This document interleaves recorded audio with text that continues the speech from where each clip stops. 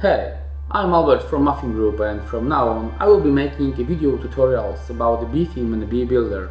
If you have any feedback about this video or just want me to make a tutorial about something you don't know how to use, feel free to leave me a comment and I will do my best to help you. Okay, so let's move on to the topic. Table of contents element automatically organizes page content based on H1 through H6 tags of hierarchy. The whole process is automatic, and in this tutorial I would like to show you how to set it up.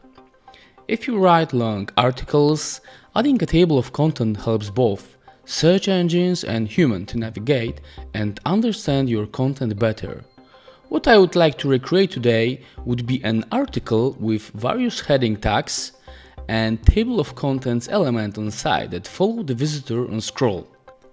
So let's move on to the B builder. The first thing I'm gonna add is a new section that I will populate with two wraps.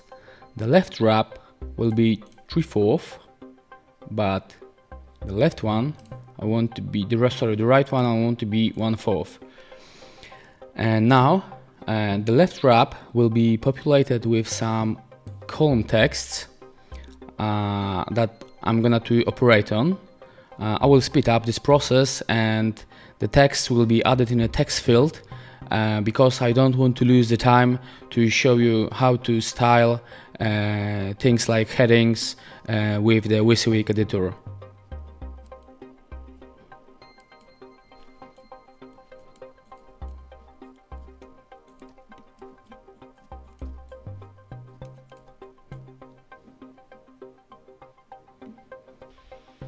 The article I already created from these column texts contains mainly headings like H3s and H5s, and these I want to use for my talk element. So when this is done, we can move to adding the table of contents element to the right wrap. And now we can dive into its options to get to know them better. The first option for the talk element is title. It's basically the title you can see right now on the right side. It's called table of contents, so I'm gonna leave it like that as it doesn't matter right now in my case. The second option is the choice of heading tag for the title. You can switch between various headings like H2, H3, and for my case I'm gonna leave the H4. Third option of the talk element is probably the most important one. It's called anchor by HTML tags. For my text I would like to catch only H3s and H5s as I mentioned previously, but this element by default adds all the tags from H1 through H6. So what I'm gonna do now is remove all the tags I basically don't need for my element. As you can see, the table of contents looks much better now as it contains only the heading tags I have in my article. The next option is marker view. Here you can define if you want the list of talk to be listed with the numbers or bullets. And additionally, you can define an icon instead of the default bullet with the option below. Let's search for the right icon, but maybe I would like to choose from the font awesome predefined library, and that icon would be really nice.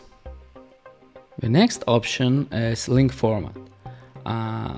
I strongly recommend to be set to SEO friendly.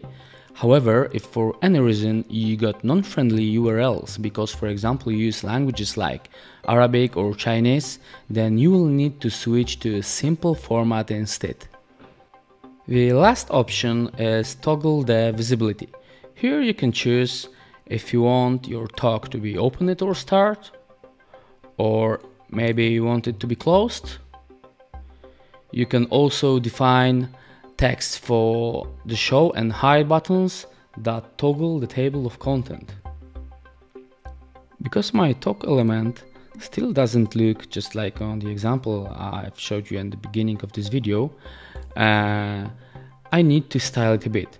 To do that, I need to go to the advanced tab of the table of contents element, and the first thing I'm gonna set will be the padding.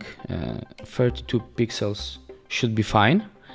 The next, I'm gonna set the margin top to be 20 pixels.